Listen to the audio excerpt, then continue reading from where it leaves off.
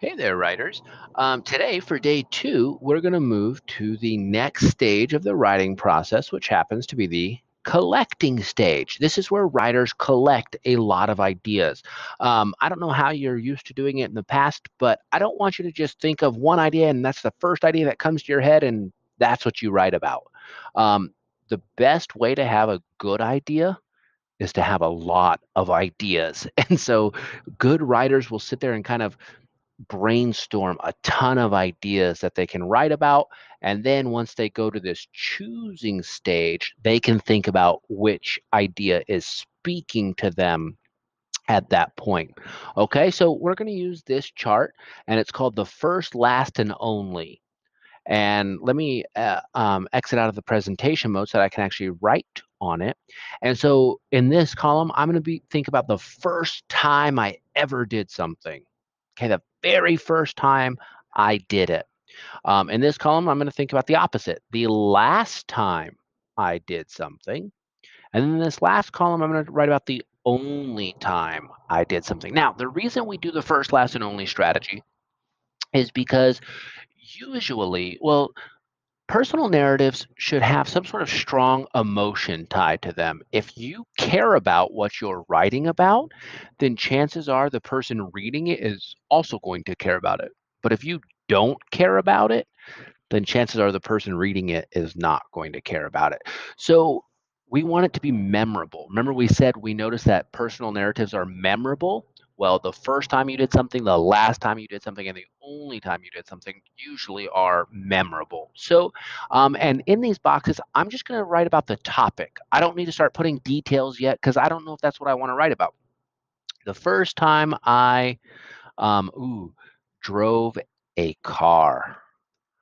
Do you remember the first time you drove a car? Super fun. No, of course, but I remember where I was. I was in a parking lot. My mom took me around, and she's like, "Okay, this is kind of boring. Let's go to the street now," because I was okay at it. She's like, "Wow, I watched my brother learn.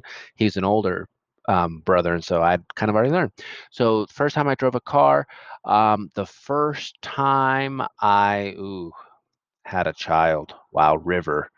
Whew, that was a day I will never ever forget. Now I've had Tennessee since and Skylar since, and so each one of those times was memorable. But I think you'll always remember the first time I had a child. The first time eesh, I broke my ankle. I have. Are you ready for this? I have broken my ankle 4 times. Can you believe it? No, three on one side and one on the other side. This left ankle is the one I've broken 3 times. The first time I broke it, um, this is not a great story. I was actually my brother was 16 and I was 14 at the time, and he was driving. He had just learned to drive, and he and I were kind of goofing off, being really not smart, really, really not smart. Um, and I was out of the car, and he was driving the car, and I kind of got on top of the hood. Oh, terrible! Don't ever do that. And luckily, I only broke my ankle. He went really, really slow. It's not like he was like going fast, like he was trying to do it. Like I was on the hood and then he just kind of coasted. And then as he stopped, I slid off and I broke my ankle on the ground. So luckily, I just broke my ankle. That was a terrible idea. Don't ever do that. So that's good for the first time. Let's see if there's anything else I can remember off the top of my head. Not right now. Let's go to the last time. The last time for some reason during this COVID thing, the last time I ate at a restaurant, I actually don't know if I'll be able to write enough about that because I don't know if I know enough details, but it would be kind of cool if I can think of it. I'll have to try to think about that. It's October now, so the last time I went swimming, that was kind of fun when we put Skylar in, which is actually his first time going swimming. And so we went swimming at my parents' pool. We jumped off the diving board, and that's the first time. The first time I did a flip and a half, 1.5 flips and dived into the pool was fun. I did a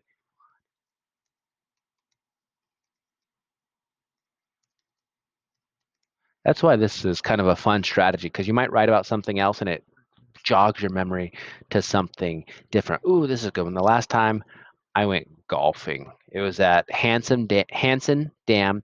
I went with Anival, our old PE teacher, and he and I still chat. We chatted earlier tonight about the Laker game. And so, yeah, we went golfing at Hanson Dam. I won. Thank you very much. It was a very long walk. It was actually the first time I'd played Hanson Dam, which is kind of funny. I could have put that in the first time, but it was the last time I went golfing. I haven't been since then. That was a long, long time ago. The last time, of course, I could put the last time I had a child. That'll be interesting. That was Skylar. Okay. And then the only time and it takes a little bit of time to think. Good writers don't rush to get ideas down there. You kind of think. The only time well, here's one thing. The only time I had chicken pox. I remember taking oatmeal baths. I remember itching so badly. They got really bad right under my neck. Oh, it was awful. The only time I cut my head open. Oh, that wasn't the only time. I cut my head open once here, and I cut my head open once here. Huh. Oh well. And that's actually a good point. Cut my head open. That's actually a good point. Both of those stories would make for memorable stories. So I put it under the only time, but now that I remember, I'm like, oh no, I've done it twice. Oh, I can't write about it. Yes, of course you can write about it. Just because you've done something more than once doesn't, I mean, I could have put it in the last time or the first time. It doesn't really matter. The point is, it doesn't matter whether it truly is the only time you've ever done it. You want it to be a memorable experience. And the way to make it memorable is think about the first time you did something, the last time, and the only time. I'm going to stop there so that this video is not too long. But notice what I did was I just kind of took my time and went one column at a time. And you'll notice as I was in a certain column, if it reminded me of something else, I was okay to go to that column. Let your mind go where it wants to go. Let your thoughts go where they want to go. And that's how you have a good idea, is by having a lot of ideas. Now, if you finish this early, like you breeze through it, you know what else good writers do? Is they pick one of these and they kind of just start writing about it. Not your personal narrative, but you just start writing about why you like it. So as a little bonus coverage, I'm going to put this up here. I'm going to make a text box down here. And this cutting my head open one is interesting. I might not write this about my personal narrative, but since that idea is going in my head, I'm going to kind of just write some details about it. I was playing basketball at the park. Whoops. I grabbed a rebound. I can't spell right now. Or I can't type. I can spell. I just can't type for some reason. I grabbed a rebound and was ready to start the break. I was ready to turn and go. I wanted a fast break, Magic Johnson. You know what I'm saying? I was ready to start the fast break. I spun and bam. The next thing I knew, oops, that's not how you spell that new. I was laying on the ground, staring at the sky. I heard people say, "He's bleeding. He's bleeding." I thought they meant the other guy. Nope, it was me. I had a huge gash on my forehead and had to go get stitches. At least I'd have a cool scar for my first day of teaching the next day. That is a true story. The day before I was teaching, I was playing basketball at the park. It was summer school. It wasn't at OCS. It was summer school, 13, 14 years ago, whenever that was. And I cut my head right here. I still have the scar. If we get back in person, you'll be able to see the scar. And the next day I had to go teaching. I had a big old bandage on my forehead, and people are like, "What happened?" I'm like, "I got attacked by a bear." I made up a new story every single time somebody asked me. So that's all I would write about that one. Notice that is not my personal narrative. That is just a quick write. Okay, we call this a quick write. In fact, I'm going to put that on here so that we know what that's called.